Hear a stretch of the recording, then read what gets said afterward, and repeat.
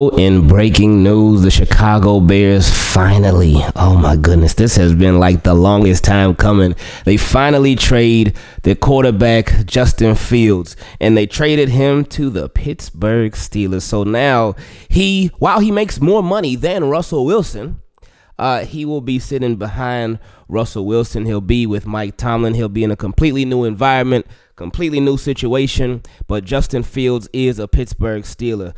Before we get into this whole thing and what it's been and what it is and what it's going to be, make sure you subscribe to the channel. Turn your notifications on so you don't miss any updates like this or really just anything going on with the NFL in general. And turn your notifications on. And leave a like on the video. Let's run them likes up, baby. But anyway, getting into it, the compensation. The Bears are trading Justin Fields for a 2025, not even 24, not a pick this year.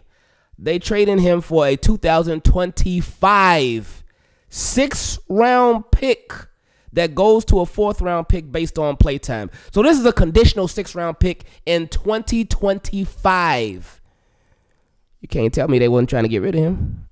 They wanted Justin Fields going quick, fast, and in a hurry, but nobody was biting. Going into this offseason, there was talks about, are the Bears going to keep Justin Fields? Are the Bears going to let Justin Fields go? They had the #1 pick. We all knew they weren't keeping Justin Fields. We all knew that. I know there were Bears fans that were holding on, and I get it. I get it. Your team drafts a quarterback high. You want that quarterback to work out when your team drafts them high. So I get it. But the Bears said, nah, we don't want him anymore. And it's a cold business. It's a cold business, but it's a results-driven business. And if you don't produce, then that's that.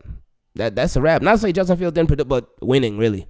That's what mattered the most. And I guess they felt like, you know what?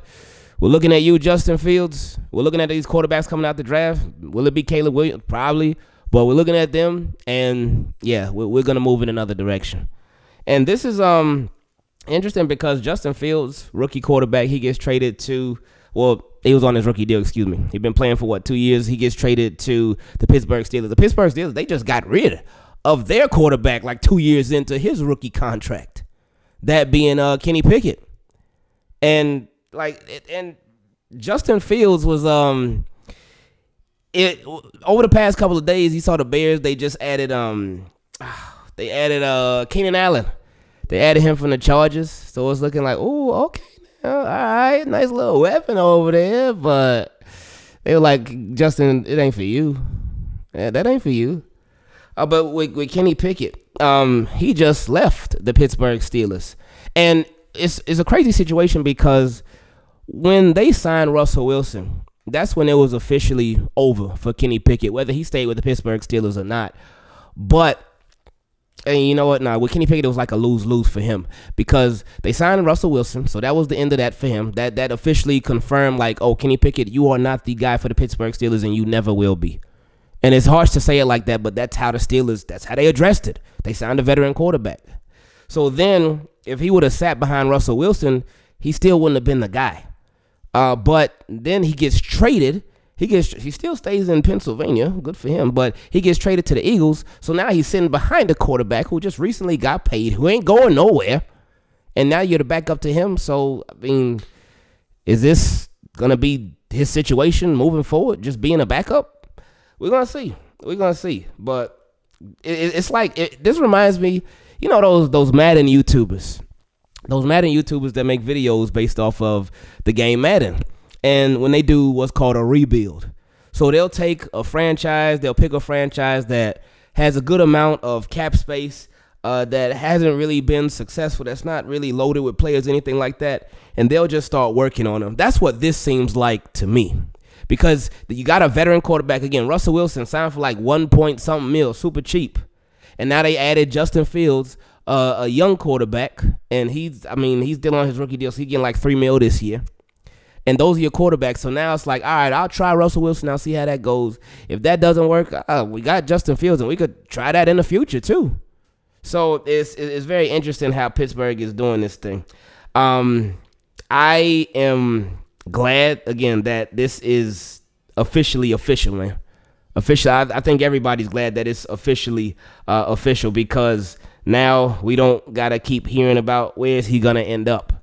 Now with the Chicago Bears, Adam Schefter said this pretty much locks them in to drafting a quarterback. I mean, yeah, of course, because Bears, they've been over there loading some stuff up now too, man. So the Bears, like they trying to get their quarterback ready.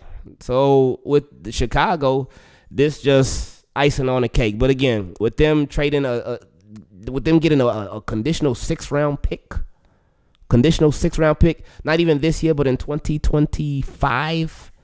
So they like, look, just give us something, please. We don't even care what it is. Just give us something so we can move on and this can be done.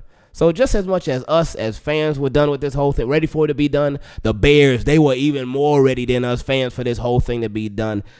But imagine what Justin Fields is going through. Poor guy. You think about it from his point of view. Because this is the player that there's been all this talk about. And then there was all the, Justin Fields, why you unfollow the Bears on Instagram? He's like, oh, yeah, just because you don't follow a girl on Instagram don't mean you're not talking to her. And, yeah, we saw how that ended up.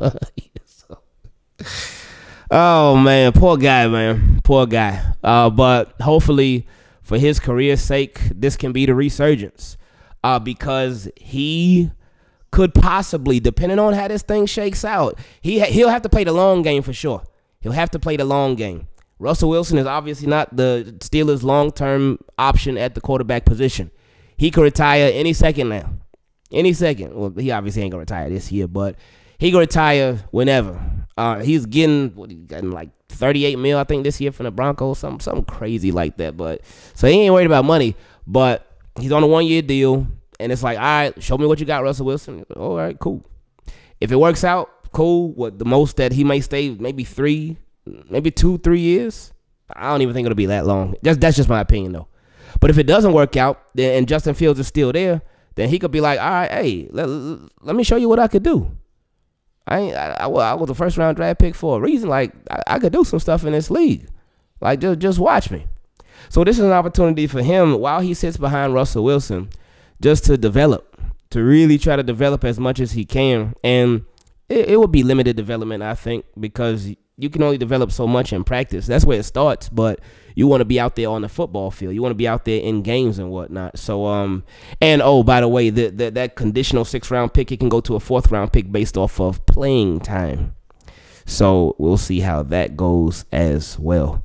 I mean, but either way, for the Pittsburgh Steelers, it ain't like it would be a big loss anyway of a draft pick. It's either a 6th-round pick or a 4th-round pick. Okay, cool. That ain't nothing.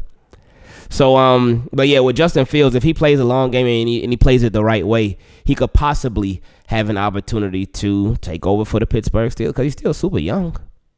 Russell Wilson is not young at all. So he got to think about it that way. And I think that he will. Much different situation. But again, back to the Madden rebuild. It's like the somebody took over the Pittsburgh Steelers and they like, you know what, we're gonna start over.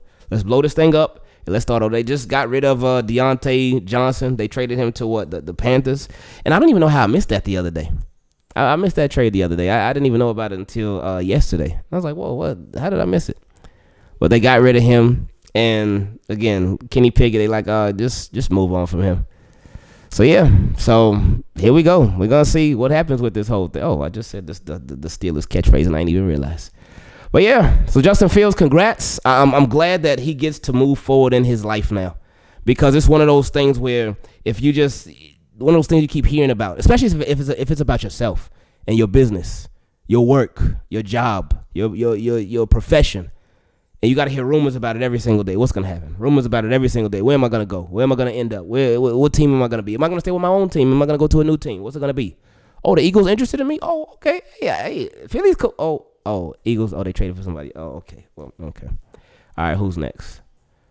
So it's like the Eagles and the Steelers, these Pennsylvania teams. It's like they just playing musical chairs with who they interested in and who they gonna ship off to here and there and everywhere. So, but it's done now. It's done, and so is this video.